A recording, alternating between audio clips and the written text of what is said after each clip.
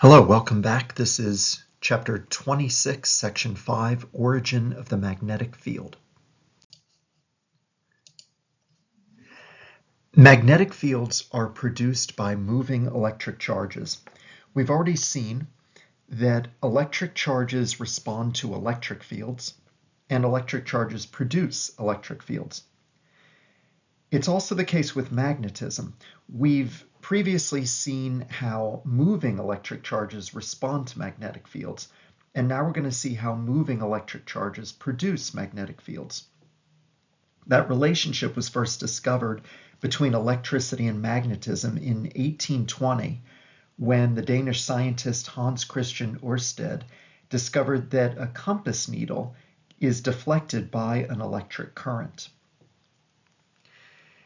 So two scientists, one was Biot and the other Savart, they mathematically figured out what's going on, this relationship with how moving electric charges produce a magnetic field, and they came up with the Biot-Savart law. You can see this picture that's here to the right.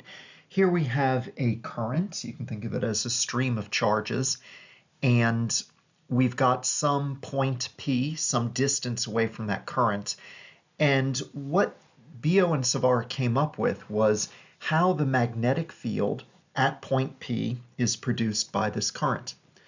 Let's take a look at the picture. We've got purposely a current of kind of a random orientation and shape right there. We have the vector dl, and that is just a small incremental vector. It's pointing in the direction of current. And we also have the r vector. I haven't written out r vector, but you can think of r vector as pointing from that point to point P. And in the equation, there's going to be r hat. So r hat is the unit vector that points from dl toward point P. And of course, there's the angle theta in between them. The Biot-Savart law says that a small incremental magnetic field contribution, we'll call it dB, is equal to some constant, mu naught over 4 pi, I'll talk about that in a minute, times the cross product of current times dl, cross producted with r hat, divided by r squared. Now let's talk about that constant that's off to the left, mu naught over 4 pi. Mu naught is called the permeability constant, or the permeability of free space.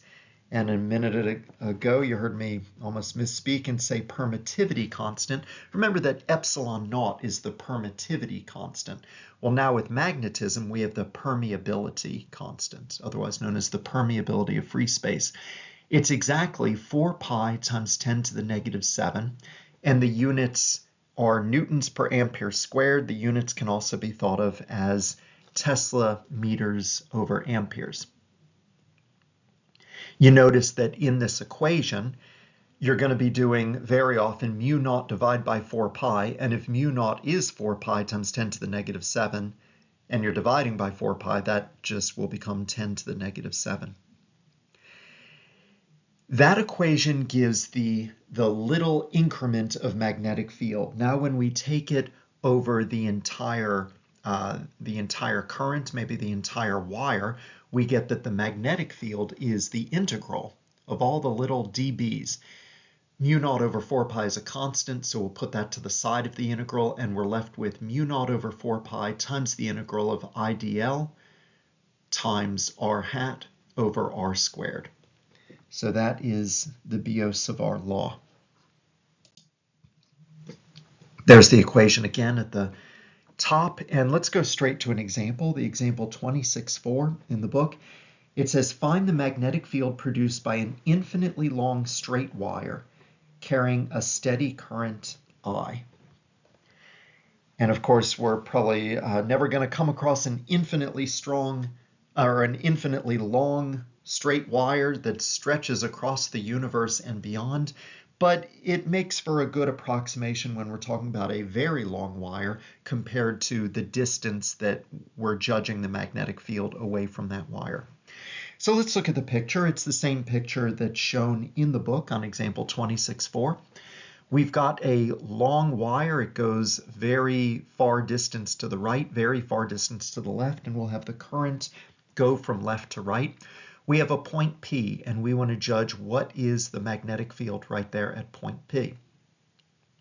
And we're going to relate it to the various magnetic field contributions from all along the wire. But let's take it from this point where my marker's at right here.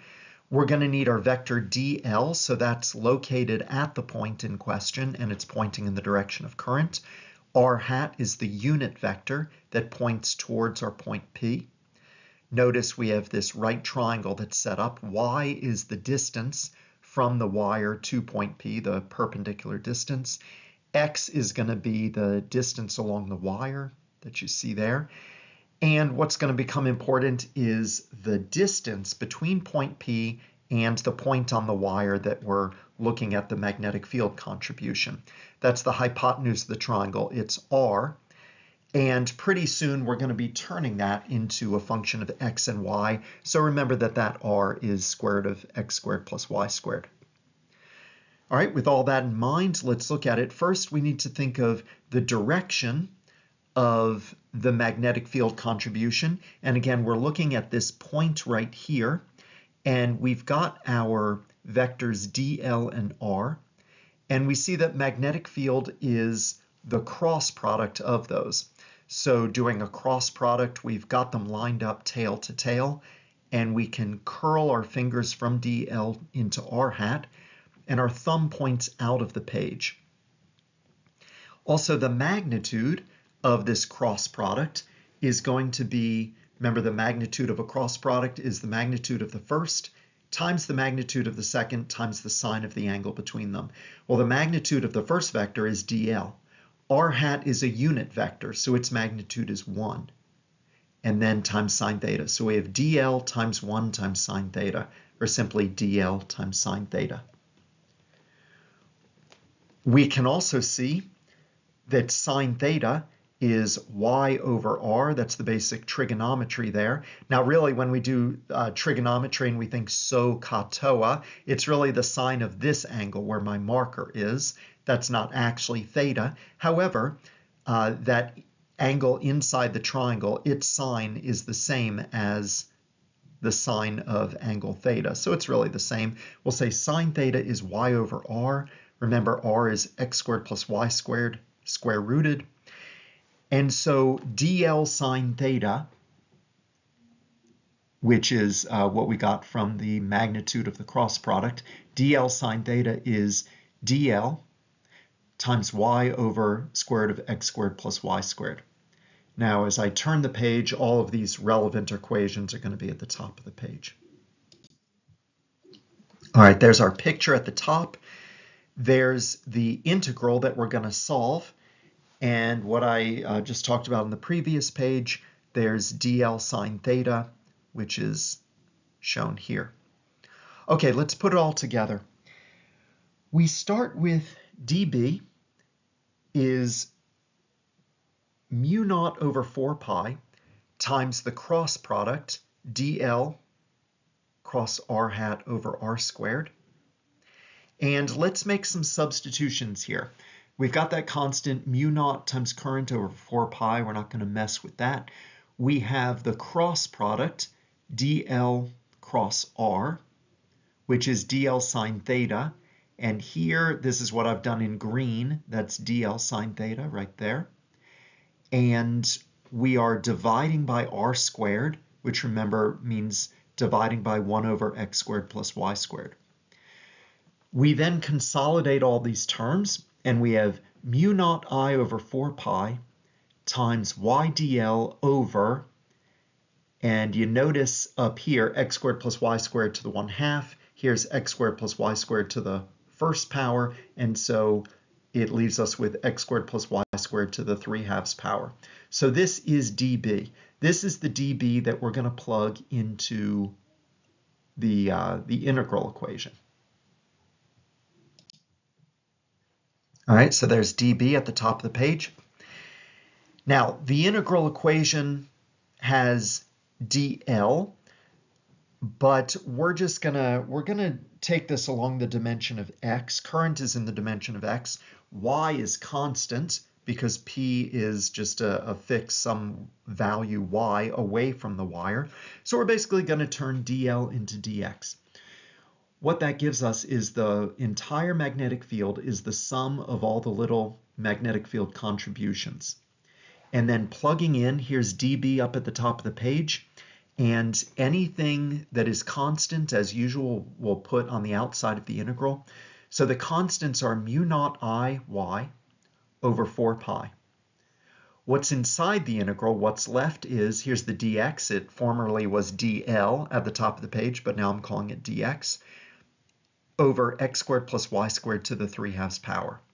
And our limits of integration are negative infinity to infinity, because x stretches, remember this is an infinitely long wire, stretching from negative infinity to positive infinity.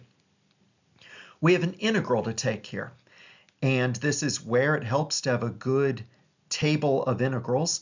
So we look up in a table of integrals and we look for this pattern right here. And in my table of integrals, the integral of dx over x squared plus or minus a constant squared to the 3/2 power, that constant in the table is given as a, equals plus or minus x over a squared square root of x squared plus or minus a squared. So this is the pattern we're going after, and the plus in our integral means we're going to use those plus signs. And so here it is. Taking that integral, we get x over y squared times square root of x squared plus y squared. Again, just copying from what I see in the purple box here. And we're integrating that as x goes from negative infinity to positive infinity. Well, one thing we can do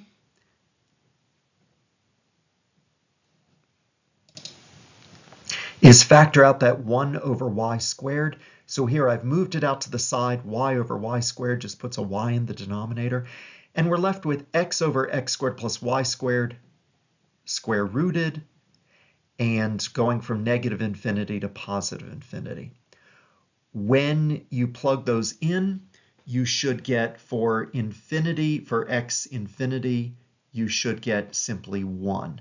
Because it basically becomes infinity over infinity 1. And then for negative infinity, you should get negative 1. So it's 1 minus negative 1, which is 2. That whole integral becomes 2. And so now we're left with the magnetic field is mu naught I over 2 pi y. Now, thinking practically, here's a wire. I've drawn the wire going into the page. And this is what the magnetic field looks like. The magnetic field, its magnitude is the constant, the permeability constant times the current, divided by 2 pi, and the distance away from the wire. So here I'm calling that distance r because that's how we normally see the formula. R is the distance away from the wire. Notice what magnetic field is based on. It's based on the current. So the stronger the current, the more magnetic field, and it falls off with the distance. I also want you to see the direction of the magnetic field. It goes in concentric circles around the wire. Now there's a new right-hand rule for this, a very easy one. You see in this picture, the wire is going into the page. So what I want you to do with your right hand, take your right hand and imagine that you are grabbing hold of that wire.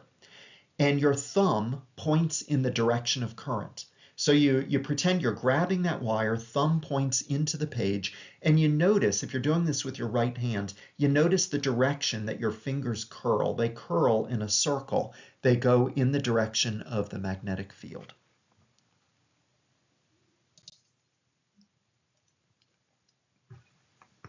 Let's look at this interesting example. Let's say that we have two parallel currents, two wires. I've called the first one I1 and I2, representing their different currents. And I want to think about their effect on each other. Two wires with currents going through them. I1, the one on the left, it produces a magnetic field B1. Now let's use the right-hand rule I just taught you. Imagine you're grabbing with your right hand, grabbing that wire, and your thumb points up, so in the direction of the current. And notice the way that your fingers curl. On the right of I1, they go into the page. To the left of I1, I haven't drawn this, but they come out of the page. But we're concerned with what is the magnetic field produced in the vicinity of I2, so it goes into the page. So now, given the magnetic field 1, and that's something that we could calculate based on the equation I gave on the previous page, we could calculate its magnitude. But given the magnetic field B1, what is the direction of the force exerted on I2? So now that we have that magnetic field present, what is the force it exerts on I2? Use the right-hand rule. So for that, you can have your hand outstretched, fingers fully extended, pointing up in the direction of the current. Now rotate your arm in such a way that your fingers can curl into the page. And your thumb of your right hand should be pointing to the left, which means that wire, I2, should be pulled to the left. So the current I2, and hence the wire that it's going through, is being attracted. It's being pulled to the left, towards I1. Now I want to look at what effect is being had on current I1. How is I1 being forced? Well, two ways you can approach this. One way is to do the similar procedure to what we just did for I2. So you think I2 is producing a magnetic field. Current 2 produces a magnetic field. To see the direction of that magnetic field, use your new right-hand rule. So we're going to pretend to grab wire 2, grab it with our right hand, thumb points up in the direction of current, and you can see in the vicinity of I1, your fingers come out of the page. So that's the magnitude of the magnetic field. Now that we have that magnetic field that you can see that I've drawn on the page, let's figure out, using another right-hand rule, the first right-hand rule that I taught you in a previous video, what is the direction that I1 is being forced? You can already see on the page the answer, but let's work it out for ourselves. Let's point our hand with our outstretched fingers up in the direction of current 1, rotate our arm in such a way that our fingers point out of the page in the direction of the magnetic field, so they're probably pointing towards your face, and your thumb points to the right. And you can see I've drawn that force right there. So I1 is being pulled towards I2. So I1 and I2 are mutually attracting each other. Now, an easier way to have answered the question, what is the effect on I1, is simply to use Newton's third law. Because I2 is being attracted to I1, Newton's third law says I1 must be attracted to I2. Now let's figure out the magnitude of these forces. The force acting on wire 2 is current times length times B. All right, so let's think about that. The force acting on I2 is I2 times the length of the wire that's in the magnetic field times, and here is the magnitude of the magnetic field that's caused by current 1. This is what we solved for earlier using the Biot-Savart law. It's mu naught times I1 over 2 pi times the distance between the two wires. So I'll rearrange some of those terms, and we get that the force between the wires is mu naught times current 1 times current 2 times the length of the wires divided by 2 pi and their distance. And by the way, you could do the same procedure if the currents are anti-parallel, meaning they're going in the same direction, but one is going up, the other is going down, then they will repel each other. And it could be a good practice going through the procedure on this page and the previous one that you actually work that out for yourself. It'll give you good practice in determining directions of magnetic fields and direction that magnetic fields that they cause a force on a wire. So I recommend you work out for yourself and see that I1 and I2, if they're anti-parallel, that they will repel each other. That is the end of section 26.5, the origin of the magnetic field. Have a great day.